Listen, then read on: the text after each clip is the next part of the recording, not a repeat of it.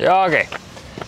There is a big dilemma. There is a big dilemma because the best months to come for Camino, weather-wise, are May and September. Oh, the weather is great. It's not too hot, Not too rainy. but there is one little issue. Everyone decides to go on the same dates. Crowds, crowds, crowds. No places to sleep, no places to eat, no places to get a good coffee. I mean, there is queue everywhere. So what to do? Where should I go for my Camino de Santiago? So in today's episode of our podcast, we're gonna talk about Weather, month by month. what are the best months to come for Camino de Santiago, especially having in consideration crowds. And also we're going to talk about essential equipment for each of these months for a few different Caminos. Rain jacket versus poncho. Because the rain is something serious. And it's always there, even in August. And if the weather forecast fails, what are we going to do? We're going to talk about the importance of intention settings. Before the journey. And meanwhile as well, which can not only enrich your journey outwardly, but also inwardly. And all of this from Japan, from this beautiful park in an island in Japan. Because we CaminoTellers, so we walk in and we're gonna give you a nice little walk around the park. Let's dive into it. Let's dive! March. March. What to expect in March? March is unofficial start of the season. It's not really start of the season because the Camino is season all year long, but people kind of inclined to start in March, little bit. Yeah. Not many. Crowds? There are less people doing Camino in March, but it's definitely rainy. Oof. It's cold. Oof. There are less people. Oof. Cold. And I don't like cold. Depending on the route, if it's less traveled, many accommodation might be closed as well. So for example, if you go for the less traveled Caminos, the Camino de Invierno, Camino Olvidado, or even el Camino del Norte, probably many of them will be closed. Yeah. On French and Portuguese Camino, there are albergues open 365. Yeah. Not all, but many. So you can get your way in between the open albergues, hi? March is also a good month to start Via de la Plata because it's not that hot yet. Spring is coming. So, but that's there a big one. You should take into account that the stages are longer. So guys, pretty much what we want to say that you have to take few things with you once you're considering this Camino in March. First of all, you have to get yourself with the good shoes. Crossing the mountains and going through the lots of mud and rain, maybe Gore-Tex. Gore-Tex for sure, and maybe hiking boots. Yes. But like a light hiking boots, okay? Not too hard. Not too hard though, Yeah. Loa, it's a good brand. And make sure you break them in before the Camino. Yeah, they require some joy and some attention. And another thing, some feather jacket. I love feather jackets. Yeah. What about the rain? Rain jacket or poncho? We are gonna talk about that later. We're gonna have a discussion later. Okay, should we go to April? April. That's a bit of bright, no? Yeah. That's how I feel in April. The season is coming, the spring is kicking in. Yeah. And Ohayou gozaimasu. And here in Japan is actually getting to the autumn part. So what to expect from April, baby? April, the temperature, depending on the route you are much, much better. But we still expect rain. It can still be cold. Still be cold. For example, Napoleonic Pass, the Pyrenees route on French Camino, the one that you start, that's one everyone's afraid of. It's closed, mainly. Still rain, still snow. They say they open it since the 1st of April, but you have to have in mind that if the weather is good, they open. But if the weather is bad, you have to go around. So it depends on the year. It depends on the year. 2 years ago I went, it was closed, so I had to go around. Not an issue, but just to let you know. People are starting coming more, no, in April? Plenty. Especially if there is the Easter week. Easter week is busy. If it's in April. That's Easter week, and April starts to be busy. This year, for example, we were talking to some hospitalers and some people from the hospitality business, and they said that April was the busiest of the busiest in the history of entire Camino. So have it in mind. The clothes for April. So I would go for merino long sleeve, because it can be cold, but it also can be hot. So what's happening with the merino? Merino will help you to balance the difference in temperatures, and the shoes? You can start wearing also trail running shoes. Gore-Tex if you prefer, because it's not too hot yet, but it will be raining still. It will be raining still. But this is a nice time to go. Spring, I remember spring. It's good to do the Portuguese, still Via de la Plata is good, Camino Francés, cold and raining.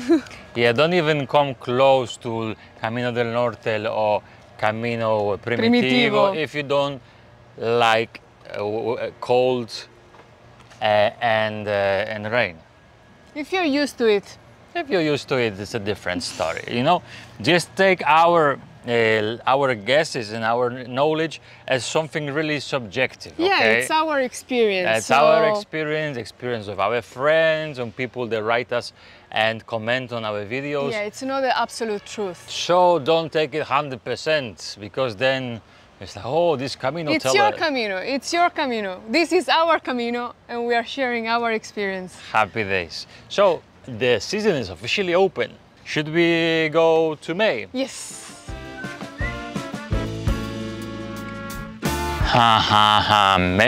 May. Everyone loves May. Why? Because that's the good question. The weather is just good. Yeah, it's not cold, it's not hot, it's not raining that much. Yes, and you know what? Everyone thinks exactly the same. That means that although the weather is beautiful, you will find thousands of people. Especially on the first week. And this is the big secret that we want to tell you. Any of the months you choose, the first week or two are the most busy ones. People decide to come in the first few months because I'm gonna go in May. Which days? No one says 7th from 7th. Or from the 17th. Yeah, I always say from the 1st. Mistake. So if you want to avoid the crowds, probably what we would recommend you would be to start later.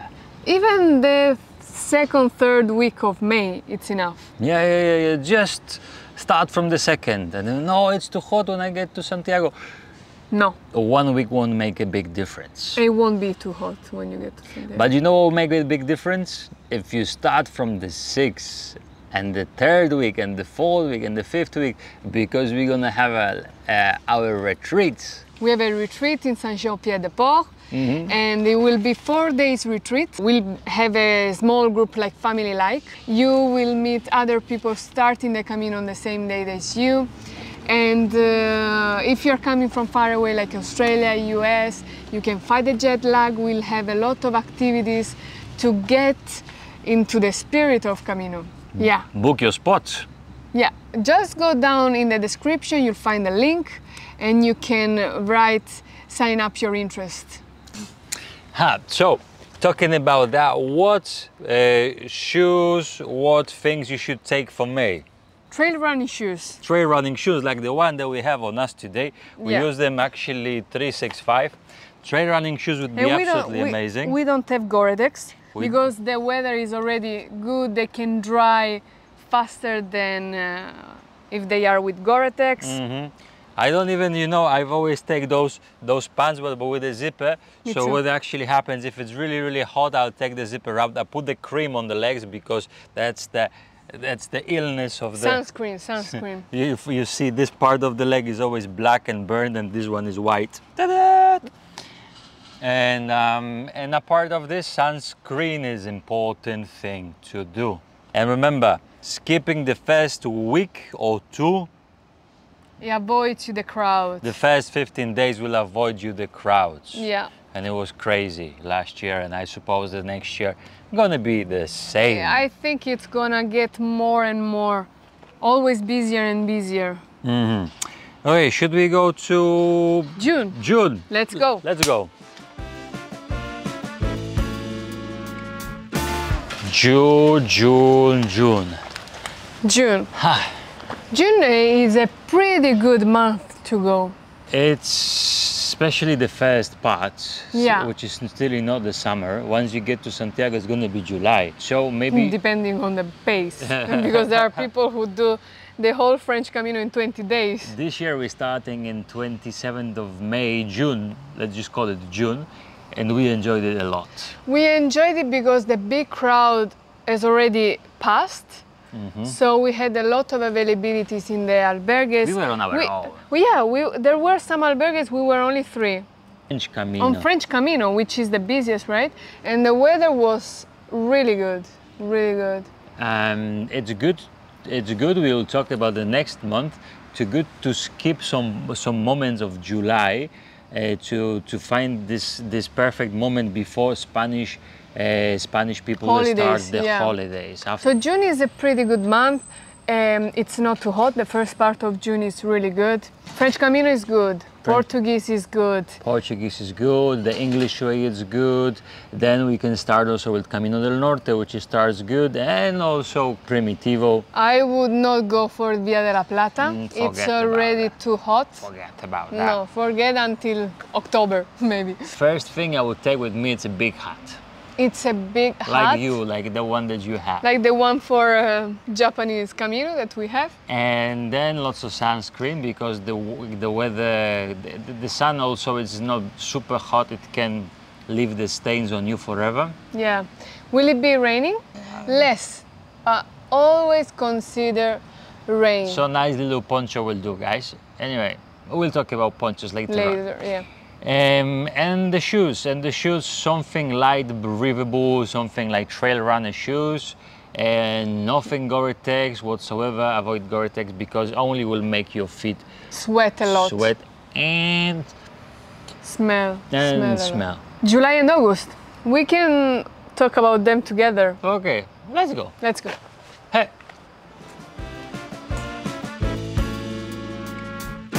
Holidays. July and August. July and August. That's the proper holidays for everyone in this world, if you're on this part of the hemisphere. And have in mind that it's going to be hot. But the good thing about these months is also the days are longer. The daylight, it's like until 9:30 p.m., like until 10 p.m. it's light. I love that. So you can enjoy it so much. You can walk longer.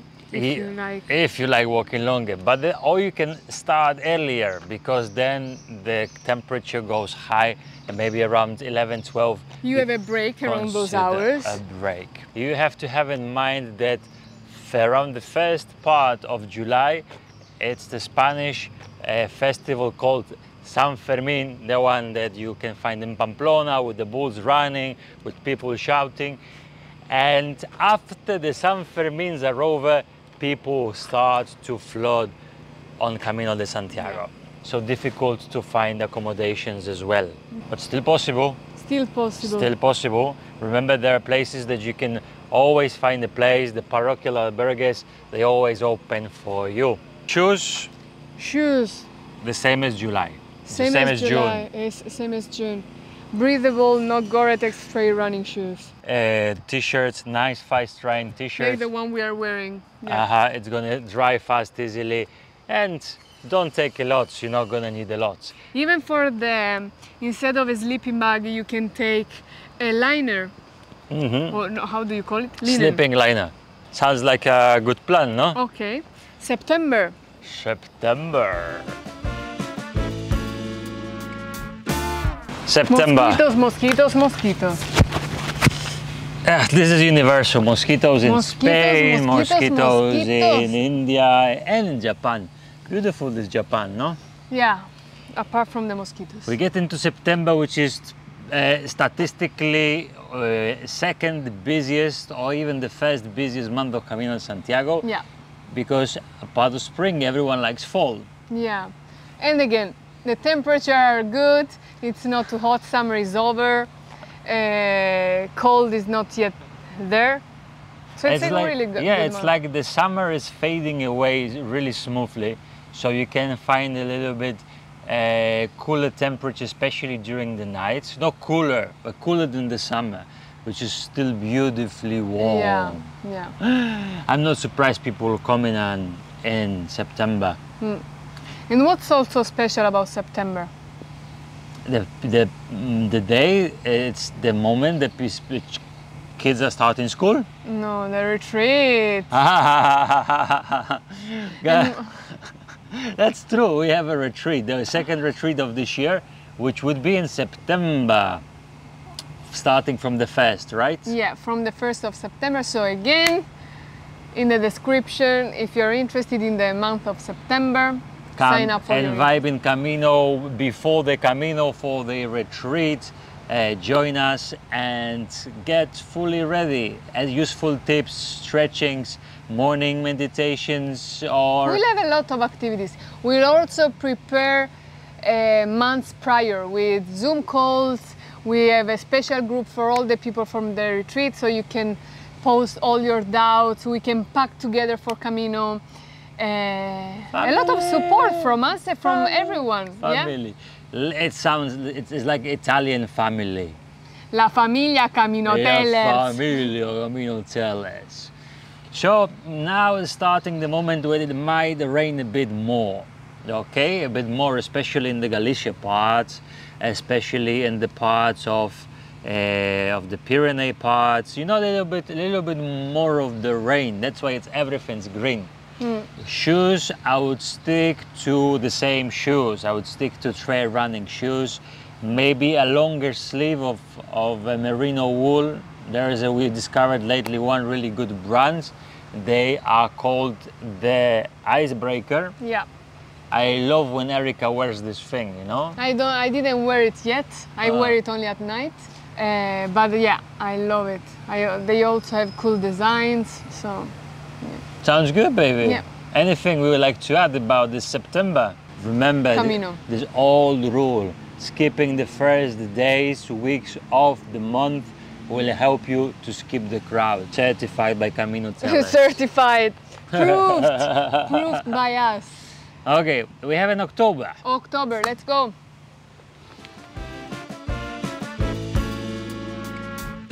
October. October. Should I go in October? October. Yeah, maybe October. It's still a good time to go. But have in mind, many of the albergues finish at the last days of October. I think October is a tricky month because it depends on the year. Some year you have it really sunny, some year it's really rainy. So it's a bit of a gamble. Mumble gumble. Maybe it's a mumble jumble. So normally what people would do, they would start and they will just go. They don't mind. People who start in October, they just don't mind the weather. Don't mind the weather, yeah. You don't mind the rain. You get prepared well. You take your little hiking Gore-Tex, maybe shoes, light hiking shoes. Then you get your special protections, umbrella, if you like, but no one for the sun, the one for the rain, and then easy to go. Is there many people there? Not so many. But I would say it's also a good month to go. Would you go? Yeah. If we wouldn't do 2 Caminos in 2024, probably would go in October as well. Why not? Yeah. Why not? Can I rest sometime? When you're dead. And then I would talk about November, December, January, February all together. Okay. What do you think? Only for brave. November, December, January, February. Why are we putting them together? Because it's cold. It's cold And rainy. it's rainy. And it's actually, you can find snow. Many of the things will be closed. Many accommodation will be closed depending on the routes. And for many people, that's the best months to come for Camino because there is nobody there. Yeah. Remember, albergues are open 3, 6, 5, many of them, okay? You find them in Grañón, in Tosanto, If we many are talking places. about Camino Francés, In different albergues, you actually might not find this, this privilege. But in Galicia, I think they open all the time. We met now here in Japan the guy from Denmark on one of the rainy days. And he was, this is what you call rain? yeah, he said, I don't have a rain jacket, I'm used to rain. This is what you call This is not rain. You never been to Copenhagen before. It's always raining. So this is only for brave or for Scandinaves or maybe Canadians or maybe Irish. It's a beautiful month to come. And also, if you cherish the solitude, consider this month. Yeah. And now? Maybe you have to walk longer to find accommodation, but That's true. as long as you are prepared for it. And now, can we skip to the most important battle of this episode? Let's go to the other debate. Shall I take rain jacket or poncho? We tried both. The big battle of poncho versus rain jacket, let's start. I'm poncho. I'm rain jacket. Functionality and coverage. I cover all the body, upper part and lower part, and the backpack as well. I only cover the upper part. Weight. I'm more lightweight and more compact when you pack me. I'm lightweight, but maybe a bit bulkier. Ding!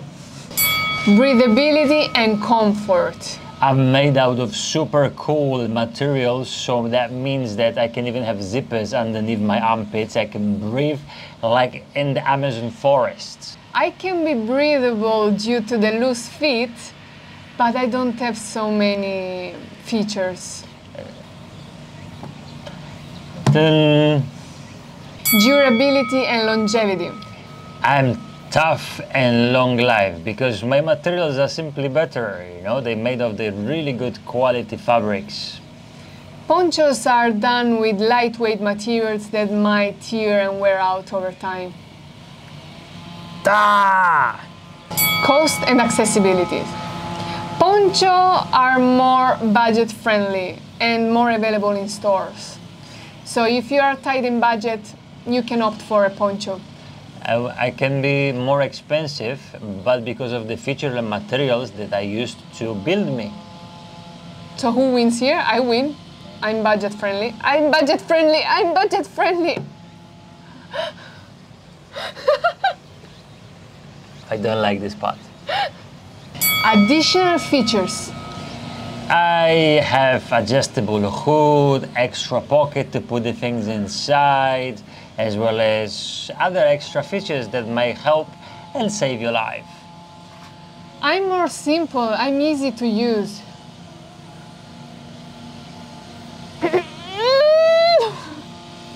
I win. So guys, regardless of who wins here, it goes to personal choice, personal preferences. We tried them both. We tried the rain jacket in monsoon, in India, in Portugal, where it was raining a lot. I even tried the trash bag and the poncho made out of plastic. We tried them all. And we tried them all.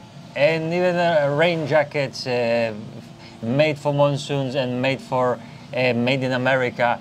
We tried them all. It comes down to our choice. We prefer ponchos. Because the poncho can actually cover the backpack as well. It covers everything. But then you say, no, my backpack has a cover. But the back, on your shoulder, the water goes and the bag get wet. At least that's our experience. That's our experience. So since we tried ponchos, we are happy with it. We have to go back to monsoon season and see if that works. Poncho. But we go for poncho. Also, Mm. also another important thing that we would recommend is to have it easily accessible. So if it starts raining suddenly, you can open the zip and take it. Like a ninja. Like a ninja. Talking about ninja and samurais, should we talk about intention settings? Let's go for in the nice and peaceful atmosphere? Yeah, let's go. So put down in the comments which is your preference, if it's the rain jacket or if it's poncho. And why? Why? And if you're still not subscribed, consider subscribing. Thank you. Arigato gozaimasu. Talking about the weather, or about what happens if the weather forecast is mistaken, or if there isn't too much rain or too much... Will it spoil my journey? So you can make of your journey whatever you set up to be. So we thought that one of those important parts of Camino is definitely intention setting. And people say, what is intention? But you say not having expectation. But actually, setting intention is quite different from intention setting, right? Explain me that, explain me that. Like, setting an intention is like having a compass, no? During your Camino, having a roadmap, where to go, how to live the Camino, taking responsibility of how you want to live the Camino. Which the directions of this compass are based more of the values or inner qualities rather than goals and objectives. Yeah, they are more aligned with the values, right? What could it be? Like goals, for example, now that you are talking about goals would be reaching Santiago de Compostela. The intention is choosing the mindset, the road, the route, how to get there. Like, for example? So, like, for example, I want to connect with fellow pilgrims. Okay. I want to be grateful of each step I take in this journey. I want to find clarity on the Camino. I want to work on some past problem that I bring with me all these years and live in present life. This could be intention. Yeah. And intention setting is the process of looking into those values, those issues or attitudes before the journey, writing them down, going deep into them and finding the way how to place it and paint it on the canvas on the Camino. I think you should set them before the journey, definitely, but remind yourself daily. While you're walking during your Camino, remind yourself daily of your intentions. I like this practice when we learn from our Qigong master that every day in the morning you do the intention settings. You set the intention for the day, you right? live it. You live it. You, for example, have it today. I'm gonna be happy with whatever happens to me. You visualize it. You feel it inside of the body. And then you stepping into it. You step into your positive intention, as she calls it. Yeah, really cool stuff. It changes so much. Because you know that whatever you visualize, you work towards it and you manifest it. It's like this, it's like a little alarm on your iPhone that says, on this time and this time you should to think about this. But you have it every day in the morning. And before the Camino, you're just setting this straight direction of how would you like to live? Yeah. Is it not when and how and where would you like to go, but rather how would you like to do it? And it's not having control, like trying to have control of the things around you, because you cannot have control. It's letting go that control and taking responsibility of your action, whatever happens. out of you. You know what I think, guys? Hold on, we're gonna go with us for this journey. I think that you could use this chance, you can use this intention setting, and you can write things down. You can write things down. I think writing them down helps you a lot. And you know what happens to be that we follow these values, we follow these ideas, and we have them in our journal. The journal, which is called beautifully The Journey Within. The Journal for Camino de Santiago. We do the intention settings for every journey we undertake. So we started this journey in Japan, and we do it. In the airport, we are always writing them down, our intentions for the journey. So if you're coming for Camino de Santiago, have in mind there's a link just down in the descriptions with the journal, and it's not only about intention settings, but any other subjects that we like to treat, that we like to talk about on the Camino de Santiago. Like for example, we will encounter like compassion, empathy, the art of giving, silence, fears, spirit, gratitude. From pilgrims to pilgrims, if you're wishing to get really 100% of your Camino. Link in description. Link in descriptions. Guys, after this video you must have clear when to go for Camino.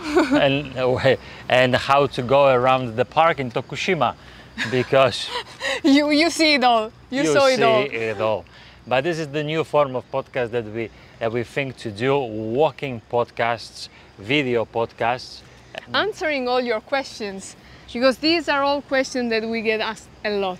So any other ones, write us down in the comments. What do you want us to talk about? Write us email as well, and simply be with us, share our journey, share the big smile, make your choices. Remember, this is your Camino.